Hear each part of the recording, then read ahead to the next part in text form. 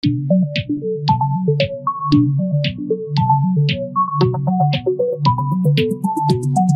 everyone, my name is Tanzila Shaikh. I'm a correspondent at Exchange for Media. We are here with Sunder Balasubramanian, the CMO, actually the newest CMO at Myntra, the most loving e-commerce platform. And we wanted to have an exclusive chat about, what is this plan for the company and how they're going about, cutting through the clutter of the D2C platforms.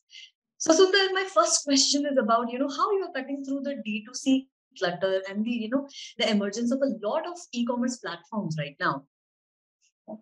Well, good evening, and thank you for chatting with Myntra.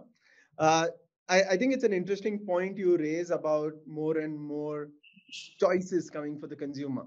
And if you look back and you kind of step back, I think the larger role that we're trying to do is democratize fashion for consumers in the country. Uh, One part of that is how do you enable more and more consumers to be able to buy branded fashion versus unbranded fashion. And in that large mission and in that large journey, I honestly believe that if there are more and more players who come there, it will be beneficial for the consumer. So I think that's one starting point that I think we should acknowledge, that it's good for this evolution if there are more people. As they say, it takes a village to raise a child in that Yeah. perspective, right?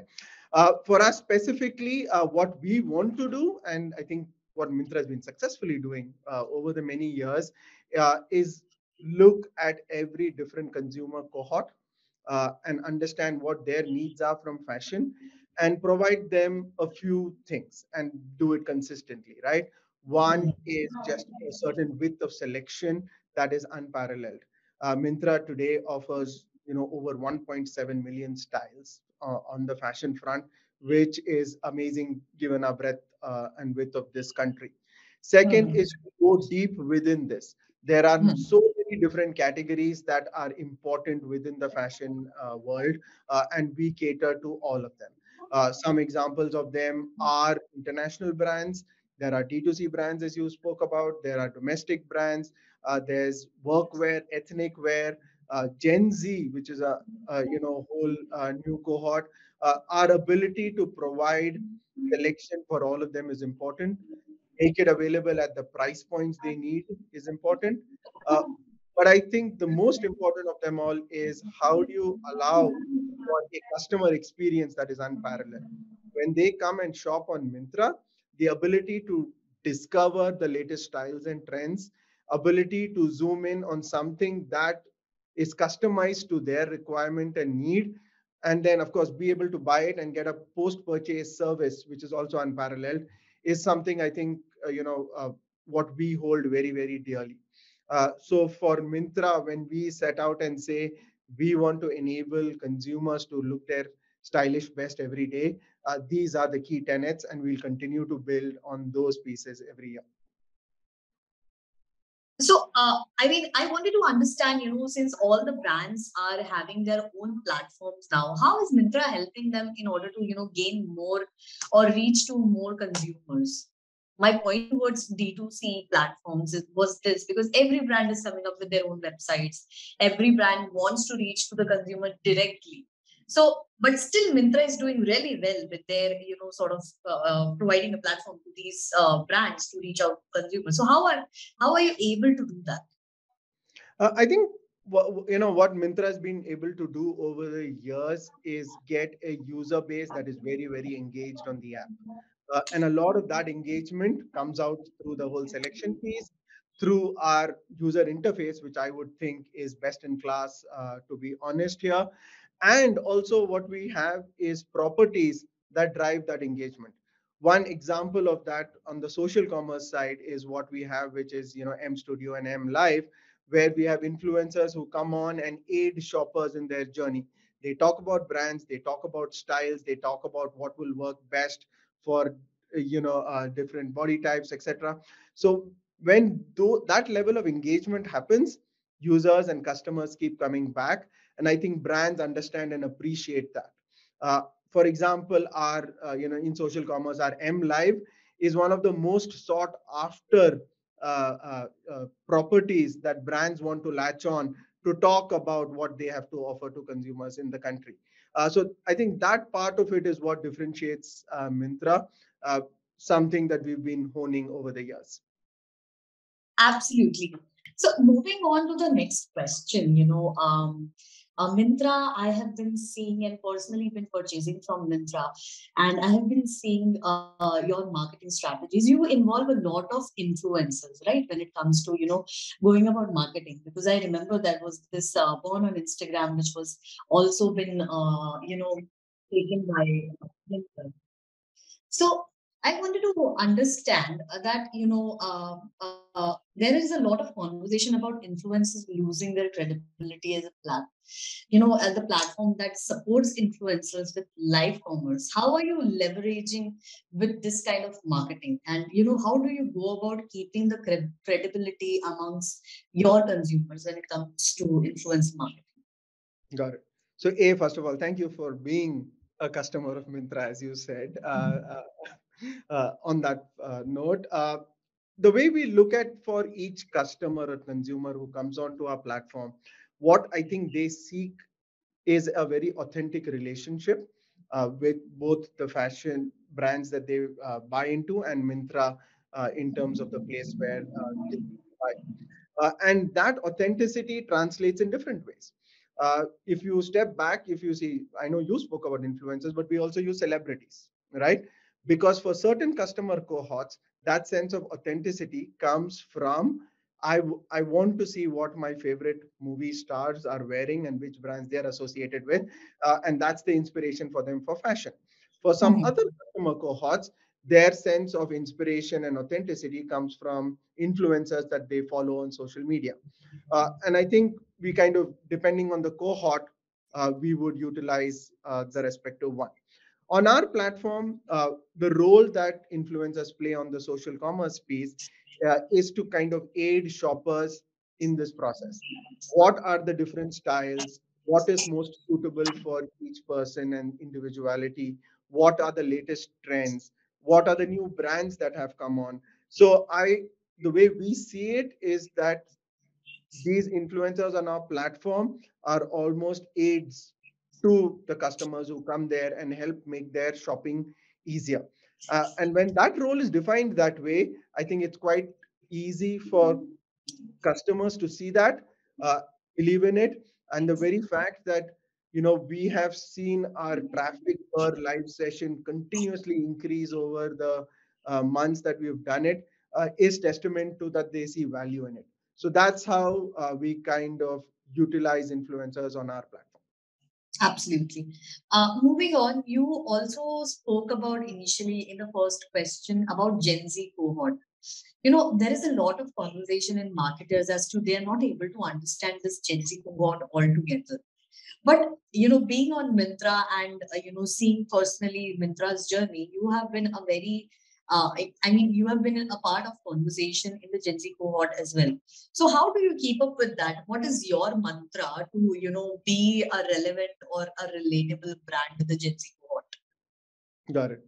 So I think honestly, as a marketeer, we go through this with every cohort. When millennials got defined, we had similar, problems of how do we really understand them. I think Gen Z, of course, as a cohort, uh, will are and will continue to play a very important role across for all brands of all sizes. They are a cohort that are more uniform across the world that we've ever seen, and it's very very important to kind of untap them. Uh, they are a cohort who are exceedingly fluid, right? They, while they may be rooted in India, they have one eye out on what's happening around the world. So it's very important to tap into that aspiration of theirs.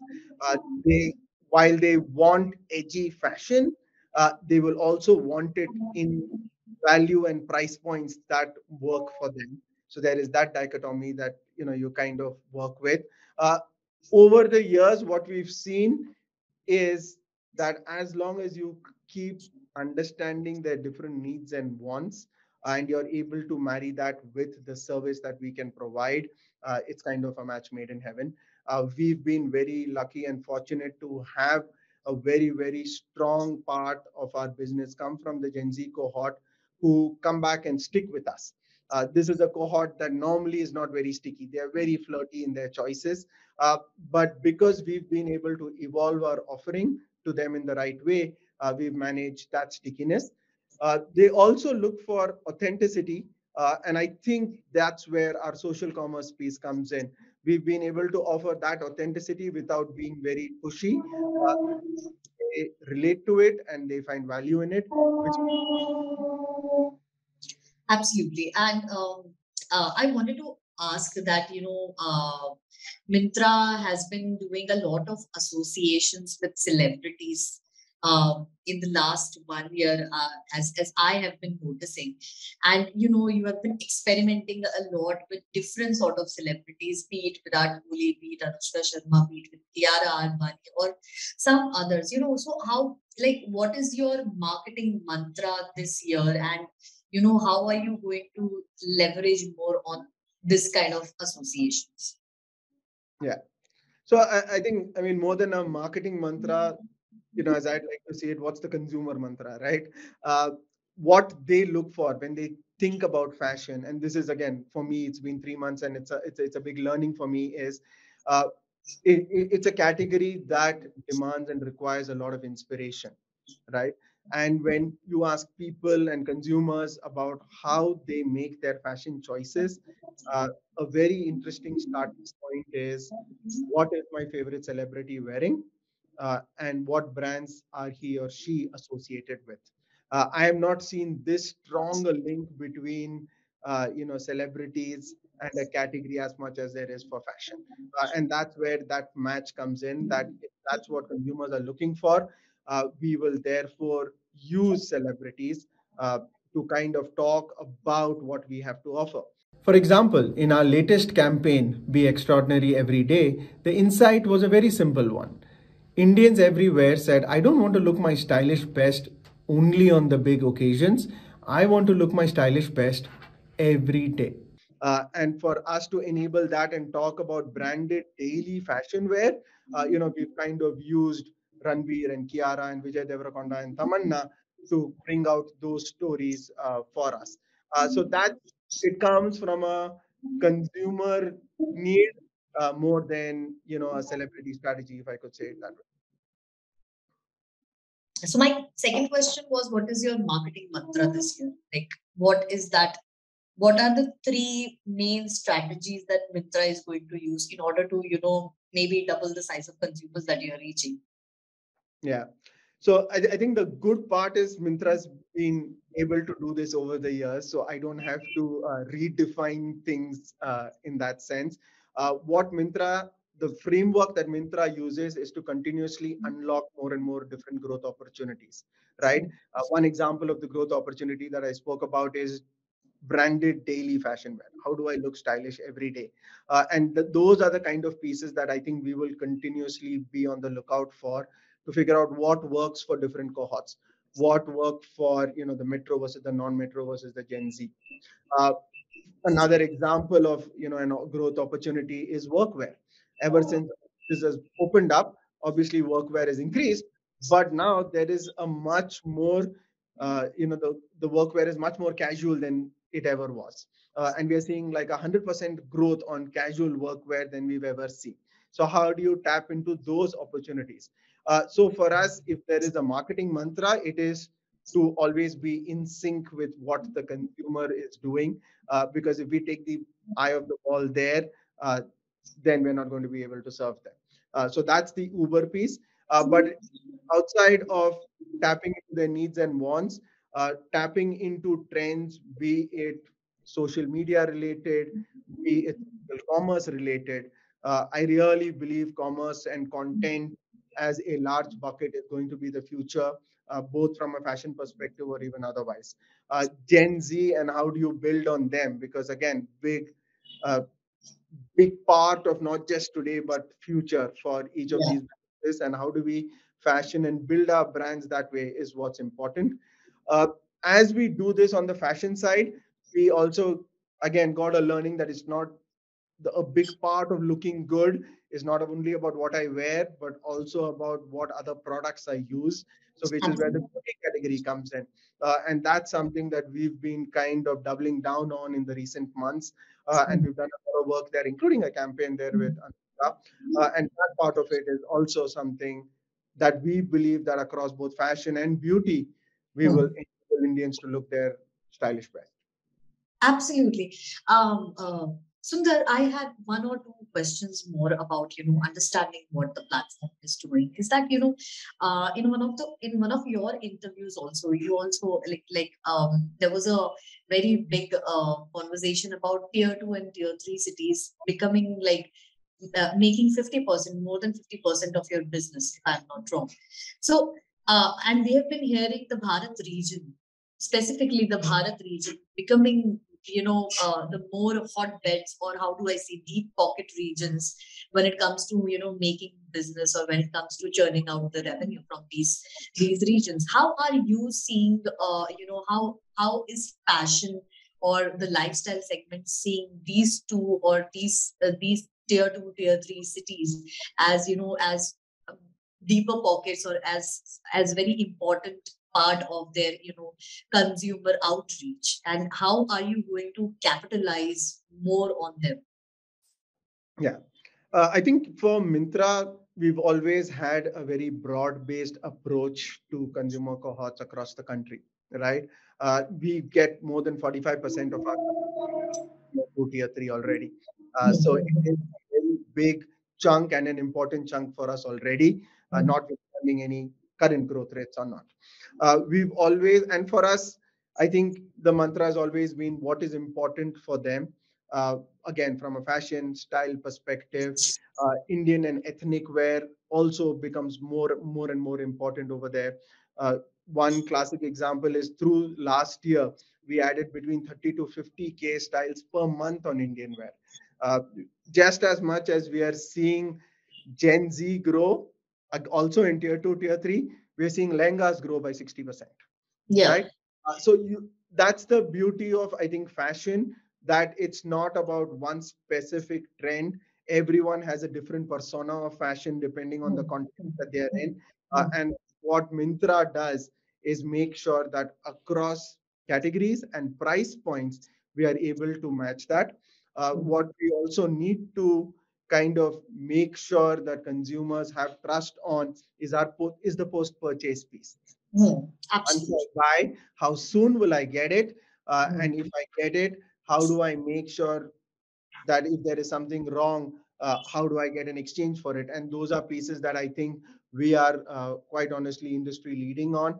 And that's enabled us to build trust amongst all consumer cohorts that when I buy something from Myntra, uh, it will be something that I can use. So, do you approach a different marketing strategy to reach out to these consumers hailing from tier two, tier three cities? So it gets customized to what each of them look for, right? If I had to loosely break it down to, let's take an example of our influencer strategy that we spoke about some time back. The influencers that I would use for Gen Z would probably be different from whom I would use for ethnics, who I would use different for in the South versus the North. Because each of these is customized to the certain sense of fashion and beauty within those cohorts. So we customize it to that cohort, but the principle of providing them the widest and the deepest selection at the price points they want with the customer experience that they seek for remains our holy grail. That's something we will offer everyone. It just gets customized to their need. Not only in terms of marketing approach, but even customized from an app experience. When you open the app, and there is a customer sitting in Bareilly versus someone sitting in Salem, they will see an interface that is customized to them basis their behavior in the past. And I think that part of it kind of is the biggest unlock that Myntra as a brand, quite honestly, does really, really well, which is why we get the kind of loyalty and engagement that we do. Absolutely, absolutely. Great insight about the tier 3 cities. I also wanted to understand, Myntra has been very experimental when it comes to, experimenting with the platform itself. Be it, consumers trying on clothes to trying on glasses to, get into AR, VR technology, or if I'm not wrong, metaverse also, I think you have tried. So, what are the new innovations you guys are working on in the future, or maybe in the coming months that we are going to see? Yeah. I mean, I don't think I can comment about what's coming in the future, but I think let me talk about at least our approach right now. I think it's very important for customers in this journey to be able to discover what they want. Uh, Big part of fashion is size and fit, and how does it work? And we have a size fit algorithm that ensures that when you choose a t-shirt, for example, we will show up the size that is most suited for you basis your previous purchases, and that's a very important part of allowing a person to make sure it works for them. uh, when someone looks at a social commerce like and sees, for example, an influencer or a model there wearing a certain shirt, and they want to kind of like, and they click on that shirt, not only will we give them details of that shirt, but if they like the overall look of the model, including the jacket the person's wearing or the trousers that she's wearing, then we allow them to shop the whole look also. So these are parts of how technology is enabling and making the shopping process so much more simpler for them. On the beauty side, we have a couple of very interesting pieces. There is a AI-based skin analyzer feature where you take a selfie, and basis that, it kind of analyzes your different skin tone and features, and it throws up products and points that are beneficial for you. What we've seen are customers not only using that as a feature, but also buying the brands and products and coming back and repeating those, which means that it's something that actually works for them. Uh, Works. for us to build more and more of these is essential. So yeah, in the future, what are the technologies that you are going to, experiment with? Is there something new that you're going to come up with? I wish I could talk about it, but the tech team keeps things so secretive that I don't even think I would know what they are. Uh, but I think what's important is that when we look at technology, it's about technology that people across the country can adopt, right? Yeah, It needs yeah, to be things that are scalable and simple.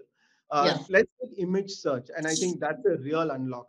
When we see people around us and we kind of like what they're wearing, or if you're leafing through something on social media or a magazine, and you find something that your favorite celebrity is wearing, image search allows you to take a photo of that, put it up on the app, and we will automatically show you the products that match that, right? It sounds very simple as a technology, but to me, something like this is so much more scalable and usable for people, and we've seen evidence of it. So that part of it from a technology is important, that uh, not only does it provide a benefit, but it should be scalable in a format that works across the country, and that's really the focus. On what's new, honestly, the minute I find out, I'll tell you.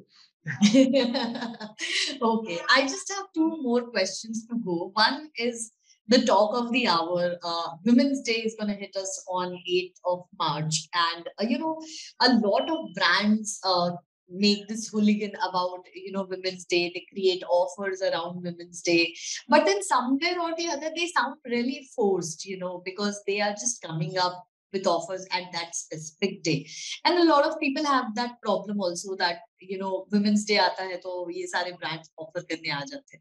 So as a marketer, with such an immense experience working with different brands and now working at a very elitist lifestyle platform, what is your suggestion to marketers or to brands out there to leverage such occasions, but at the same time not sound too forcible, or how do I say, too hooligan about it? Got it. So, couple of points. So, I'd like to point out that we are not an elitist platform, but we are a very mass platform for Indians all across in terms of what we provide from a fashion and beauty perspective. I think your point, which you spoke about, is about occasions, right? And there are many occasions. You spoke about Women's Day. There are festivals in the country. There are many occasions that come up, and occasions tend to become points of consumption, which a lot of brands ride on, right? And of course, there is a commercial angle to it. I Yeah. think from a longer term perspective, the lens I would use is, are these opportunities for the brand to be truly more and more inclusive, right? And if that is something you can leverage and provide and become as a brand, I think the brand becomes better, serves a better purpose, and for the target audience that you're talking to, it's more important. So if let's take an example of Women's Day, it's not about making one brand video for that day, but it's about through the year, how can you make sure that as an audience, men, women, all kinds of other cohorts that we have in this country, make sure that all of it is inclusive in the brand offering that you have. And if that is the larger piece you do on specific occasions, sure, you can go put out the brand videos that you want to do. But I think as a brand builder, I would take the lesson of inclusivity away from it and build that into the philosophy of the brand.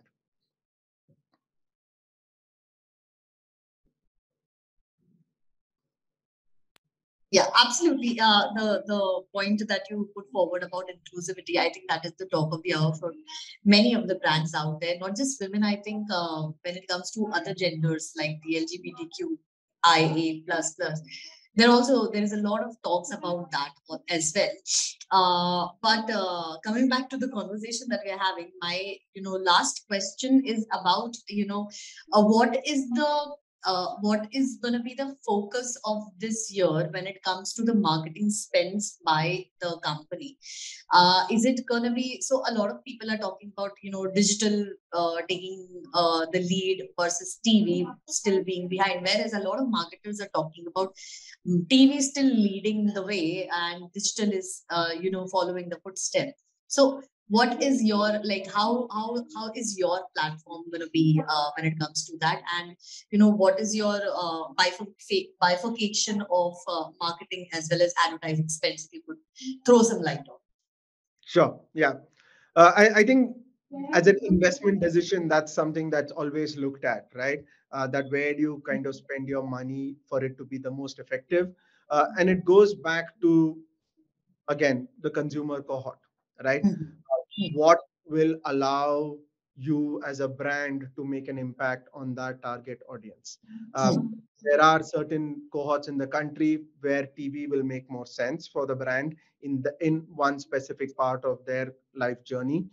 In other places where your customer cohort spends inordinate amount of time only on digital, then you will do only a digital strategy over there. So I don't think it's about making choices between one versus the other. It will boil down to who are you reaching, and therefore that automatically enables you to make that choice. If a brand is unclear about who they are going after, then it becomes a question of grappling A versus B. But I think when there is clarity of this is the cohort, this is what they require, this is how the brand is able to provide a solution for them, it's quite simple to break down the mediums that we need to use to reach them and make choice. So yes, we use TV. Yes, we do. We use social media and influencers. We do.